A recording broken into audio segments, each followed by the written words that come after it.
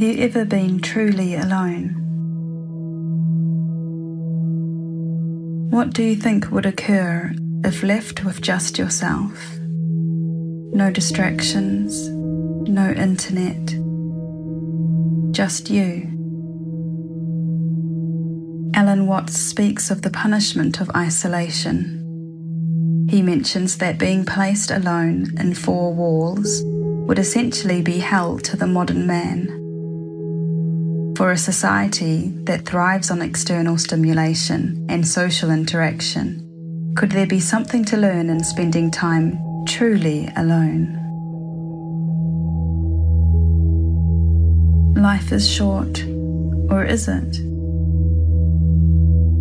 We go through life with this belief that it is short. Ruesi challenges that statement.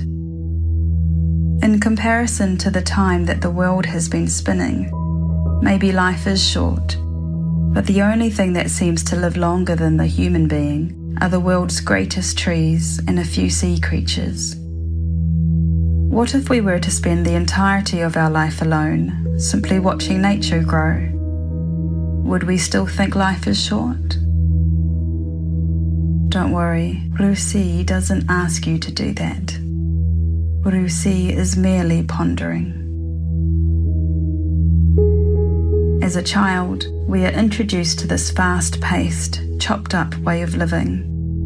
We learn to wake up in the morning, brush our teeth, shower, get dressed, eat breakfast, leave the house, arrive at school. Once at school, we spend 6 hours having 5 to 6 different classes, 2 breaks, tutor time and sometimes assembly. Finishing school, we travel home, socialise, participate in hobbies, do our homework, eat, shower, and go to bed. We then wake up and do it all again. With the day broken up so much, spending time neither here nor there, it's no wonder that life seems to fly by. Does life appear to be quick because we are always on the move, breaking our days up into hours and our lives up into segments? Every section of our life has a name and an expectation that comes with it. We start as a baby, move on to a toddler at preschool, to a child at primary school. Soon enough, we are a teenager at secondary school, and then in pre-adolescence at college. Before we know it, we're in the uni phase of life, but suddenly that comes to an end, and it's the working phase.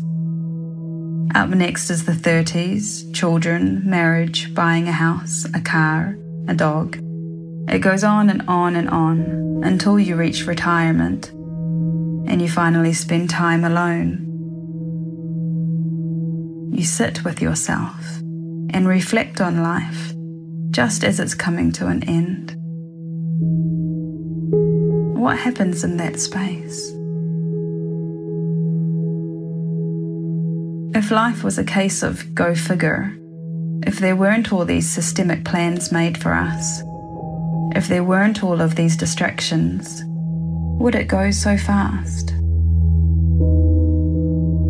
Ruesi, the forest dweller, spends his time in isolation, not the form of isolation in which you sit in your room, television on, neck bent looking at your phone screen.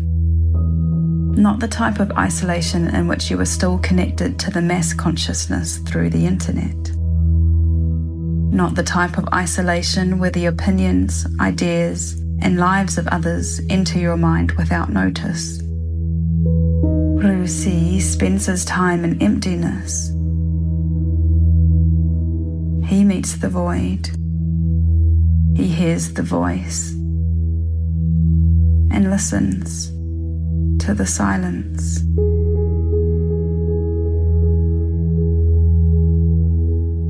Ruesi becomes comfortable being alone.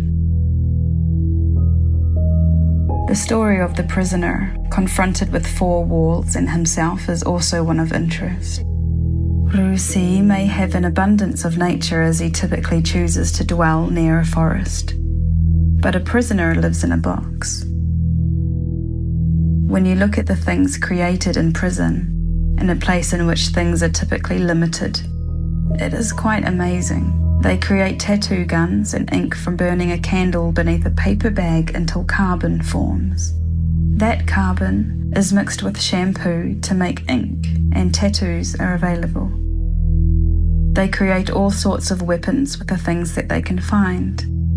They even ferment fruit to make alcohol and find ways to work out and build muscle with what they have. It seems that even in a place of intense restriction, much can be made. It is amazing how the mind will work, how creative it can become, and what it will figure out when in isolation and the appearance of limitation. Solitary life. A solitary life isn't for all of us. Let's be real, many of us will never experience life in a cell, nor will we choose to isolate ourselves to the level of a forest hermit. And Ruesi isn't asking you to. Ruesi, however, is encouraging you to challenge yourself to some true alone time. Can you spend some time alone?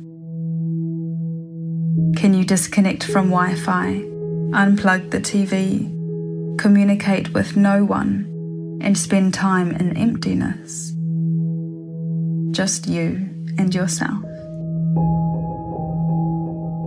If you take on the challenge that Ruesi has to offer, it is suggested that you hold a notepad and pen close to you to jot down anything that comes to mind.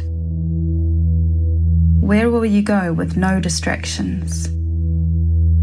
What questions will you ask yourself? What will you find in emptiness?